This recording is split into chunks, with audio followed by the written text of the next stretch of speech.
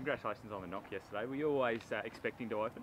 No, it didn't happen until real late that I got the nod to open. I think they were about 8 for, and Pup ran past me and said that I'll probably be opening with Finchy. So it was very nice of him to give me the opportunity at the top of the order, and I'm glad I took it with both hands. What was the mentality going out there? Mitchell Stark said yesterday that he reckons you go out there and don't really think about it too much. In all due respect, though, go out there and just play your shots. What was the mentality for you going out? Just to see if there was any width.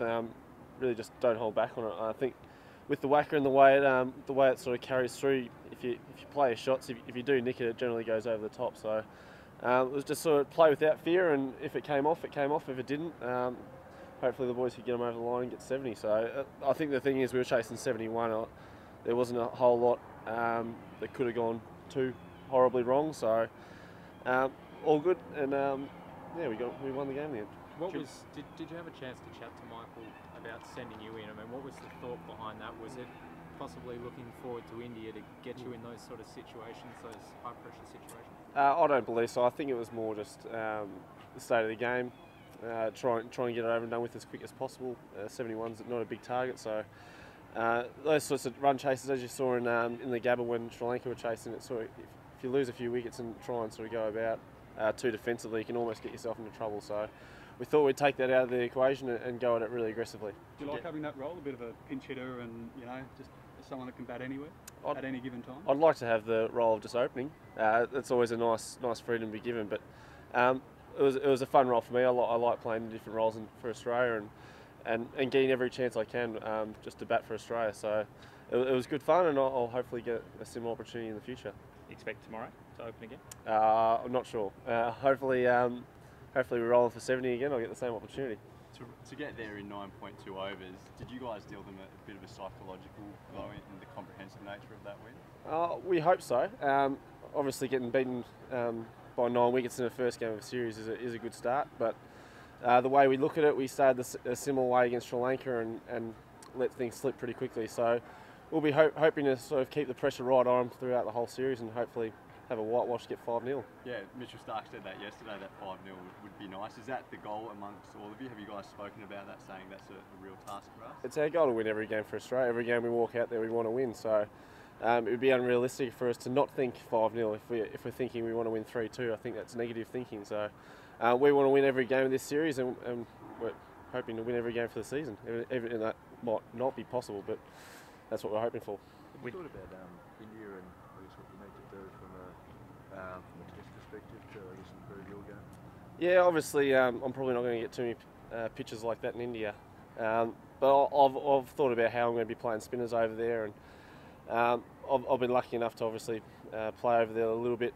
Had the academy a couple of years ago, and I've obviously had the IPL experience last year. So I know my game plan over there is going to be pretty simple. Using my feet against the spinners, and hopefully they'll hold me in good stead. Have the guys been told who's going to go early to prepare? Not yet. I think we're still waiting to find out on the last 2 games or last 3 games who's selected in the one day. So we haven't been told yet. The West Indies, with their mindset, do you feel like they're a team that can just shrug that loss off and come back and bounce back? Yeah, definitely. They're a very positive thinking side. I think any day they can just turn it on. I think we were talking about straight after the game that any day Gale could turn it on and score 200 in a one day, and all of a sudden we're chasing 370 or 380. So they can flick it on and off like a switch. So they're a very dangerous side, and we know that. We're not going to take anything for granted against them, and hopefully we can keep that pressure on them for tomorrow's game. Can I ask you about the nickname? James Brayshaw's been going on about the Big Show. How does it sit with you? It doesn't sit too well with me, but it's just a nickname to me. I got given it by a few of the guys in Dubai. Someone likened me to KP, who calls himself the Big Show, I think. So it sits okay with me. It doesn't really bother me, to tell you the truth. It's just like Maxi, really. With the explosive batting yesterday, what do you think's your greatest strength, your batting or your bowling? I think my greatest strength's my batting.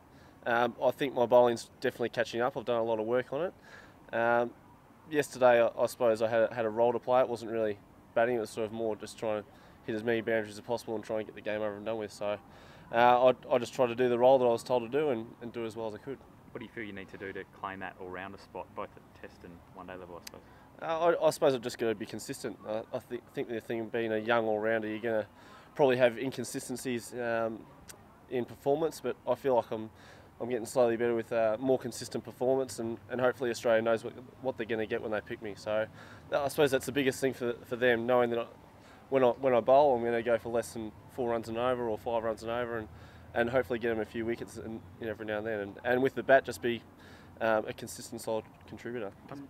Sorry, can you talk us through your bowling, the work you've done on it, and who you've worked with, and maybe some of the technical aspects that you've really addressed recently? It sort of goes a long way back to the academy. I started working with John Davidson up there, and I had a lot of video footage brought to me about my action, how I had a lot of deficiencies, not being able to drift the ball away from the right-hander, and I was getting a lot of overspin but not a lot of side spin.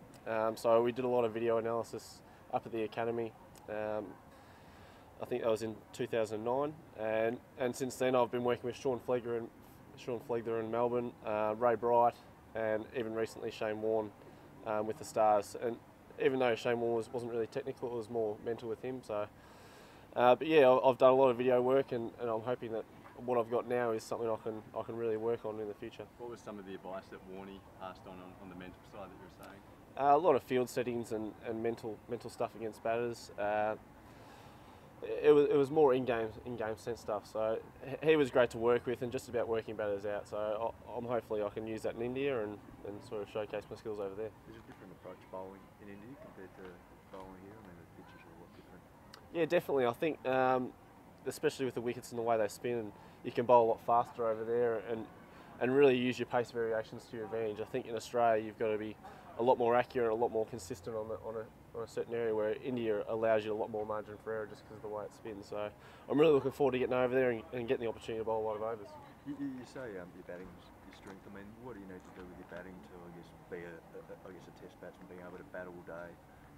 I suppose get the opportunity. I'd like to get the opportunity to bat all day. I haven't really played a lot of Shield cricket this year, and a few of the first class games I have played, I felt like I've been batting really well. So I feel like if I'm called upon, I can actually get the opportunity to bat all day. With the short game yesterday, if the guys have a preference tomorrow, you want another short game, or you happy to get another 50-over game out there and get some more match practice in? I think we'll just be happy to win. I don't think we care how long the game goes as long as we're on the winning side of the ledger. So it doesn't bother us at all. It definitely makes our bodies feel better when it's a short game. So however it pans out, it pans out. We've seen you play some amazing shots. I mean, yesterday's innings was case in point. Some of the innings in Dubai. I mean, are you more than just a slogger and a full-on, I guess, top 6 player as well? You think? Yeah, I feel like I'm definitely a genuine batsman. I've done a lot of work on my technique over the last few years, and especially with Greg Shippard in Victoria, he's been a big believer in my technique, and I feel like that's really shone through in Shield cricket. I've played some good Shield innings as well. I've just played technically really good cricket, so I'm hoping I can showcase that when the opportunity arises. But yesterday wasn't really that time to do it. Yeah. Will we see those big shots in Test cricket? Can you play them as well? Not sure. As I said, if the time allows for it, I probably will. But I think I'm sure if I do get the chance to play Test cricket, I'll probably be a little bit more reserved. Were you inspired by the Australian Open with some of those shots yesterday? Yeah, actually, Usman actually came up to me and said, "Did you play tennis much?" After I hit that one over cover. So I actually used to play a bit of tennis. So I used that to my advantage.